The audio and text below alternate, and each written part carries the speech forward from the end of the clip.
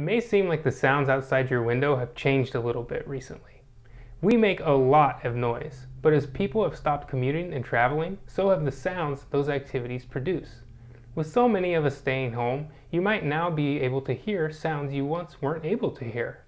My name is Shane with the Science Center of Iowa, and today is all about the science of soundscape ecology. All of the sounds in an area make up its soundscape. Where you are on Earth affects the sounds you hear. A soundscape from a sidewalk in New York City sounds totally different than the sounds of sandhill cranes in Nebraska.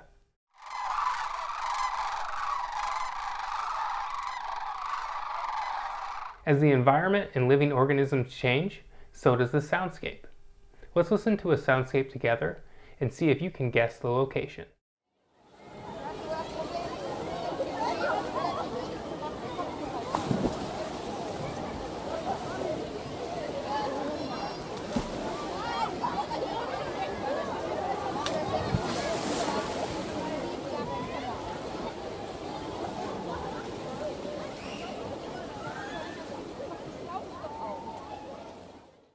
To better study soundscapes, soundscape ecologists break sound into three categories: Biophony, Geophony, and Anthrophony.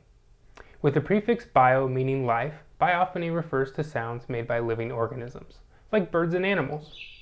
The prefix geo means earth, so Geophony refers to sounds made by nature, like wind and water. And Anthrophony refers to sounds produced by humans, like vehicles and machines. Let's listen to this soundscape from right here in Des Moines together. While you listen, make a list of all the different things you hear making sound. When we are done listening, we'll see if we can sort that list into its proper categories.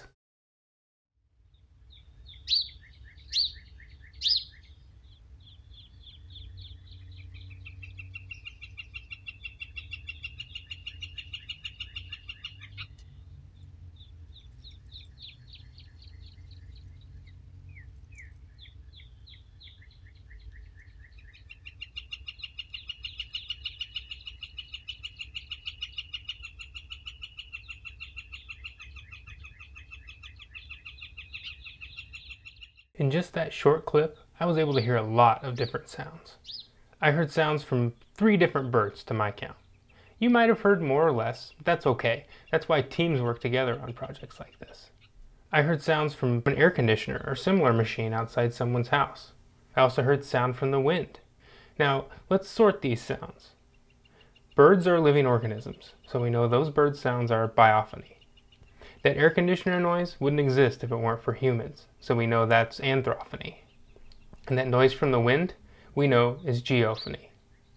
In the future, I could research what bird species live in this area to see if I can identify the bird sounds in this soundscape. I could also record at a different time and see if the same birds are still there. It's a lot of fun to record your own soundscape, and it's a great way to study the environment around you. You could record at different times on the same day and compare the two. Or you could record it the same time on different days and compare the two. You see where this is going. Soundscape ecologists use data just like that when they study environments. So with a little bit of patience and a keen ear, you can be a soundscape ecologist in your own backyard.